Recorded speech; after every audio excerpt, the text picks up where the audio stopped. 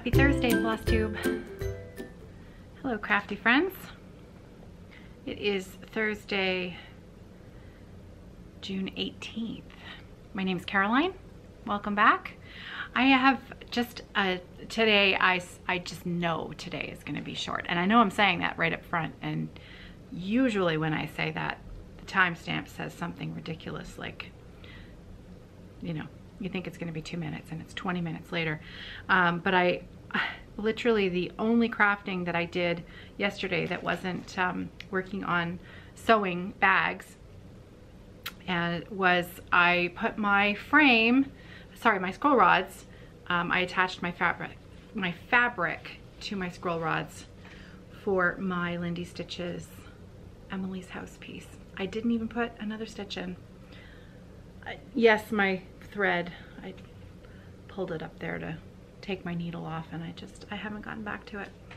So you know, scroll rods, all I do is I pin the fabric in place and then baste it on that webbing that's on the scroll rod, that's all. And those wrinkles will work themselves out, and I'll iron it again once it's done. Easy peasy. So yeah, that was the only personal crafting that I have done. It was just one of those nights where I sat in my chair last night and I was just tired, and that's not usual for me. Normally I really don't like to just sit still while we're watching TV, or, you know, before bed I usually like to do a little bit of something. So you guessed it, I've got my sock in my hands, and I thought I could at least put in a few stitches. So this has been renamed by a viewer, and I wish, if it was you that originally called this the Fruity Pebble Socks, could you just message me again in the comments? Just leave me another comment below. Hey, that was me, because I can't think of them any other way now because it's so fun. Fruity Pebbles sock from Leo and Roxy, and I'm just doing a plain vanilla. It's my super simple sock pattern, written and published by my friend Louise Patterson, Wildflower Wool. Love, that's my favorite pattern. It's my go-to. The socks fit well, they're easy. The pattern is memorized. I don't have to think about it anymore. So okay, so yeah, attaching the fabric to my scroll rods, that was it. However, the other thing that I have to chat about with you today is about a little bit about Stitch North, and a little bit about I'm participating in my very first Smalls Exchange. I've never done one, and I've talked a little bit about this probably last year before the New Jersey Flosstube retreat. I don't usually participate in Smalls Exchanges, not because I don't like them, but because I'm always underconfident of my finishing skills. But I thought, since I'm hosting this retreat, and I've always wanted to, I thought, okay, now's the time to push yourself out of your comfort zone and participate. So I have my partner's name. The way this is working, if you are a member of the Stitch North Facebook group and you have signed up to do the retreat, sorry, excuse me, you've signed up to do the exchange, the Smalls Exchange. This is being organized and completely run exceedingly well by my friend Sylvia Perez Hardy, and another huge public thank you to Sylvia for organizing and running this Smalls Exchange, because it is no small task. It's a big job, and she's doing amazingly well keeping all those balls in the air. So I think we have 46 people participating in this exchange, and the way that it works is that we were given the name of someone to gift to, and then someone else received our name. So I am not partners. I'm partners basically with two people. One person I'm making for, and the other person makes for me. And so I know basically, which works out because you're kind of ending up meeting two new stitchy friends instead of just one. So that's kind of cool. So I know my partner's name, and I'm just gonna say it here in case she watches this channel. Her name is Kimberly H. Kimberly H. hi.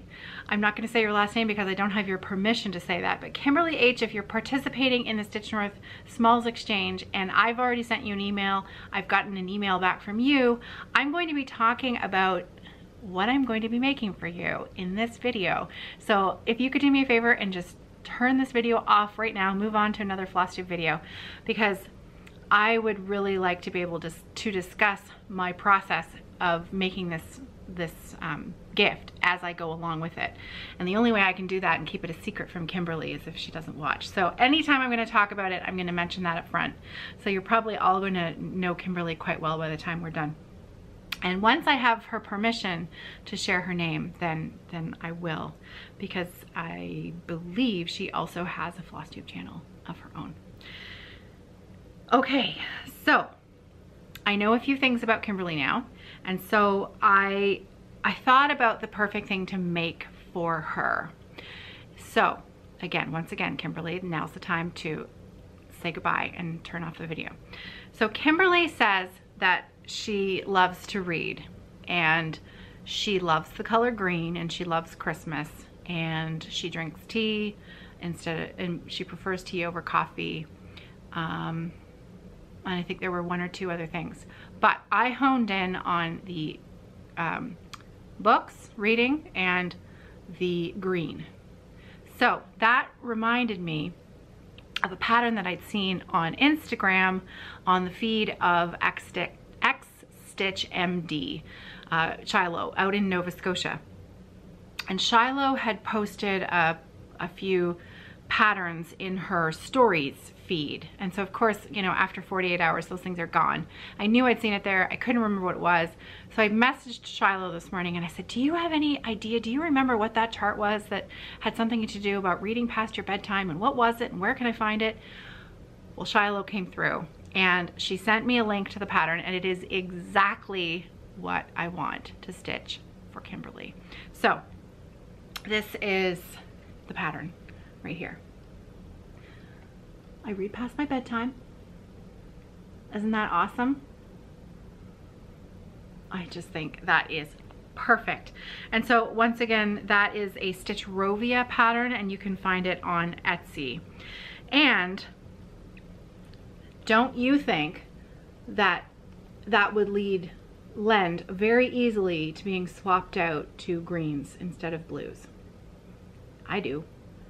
And then I can find a fabric to match, a few fabrics to match, and I can turn it into a small project bag, because not only can she use it as a project bag, but she could use it as an iPad holder or Kindle holder or a book holder, anything like that. And the small size is, you know, it's versatile enough that if she doesn't like to use project bags, she can use it for something else. So that's what I'm gonna make.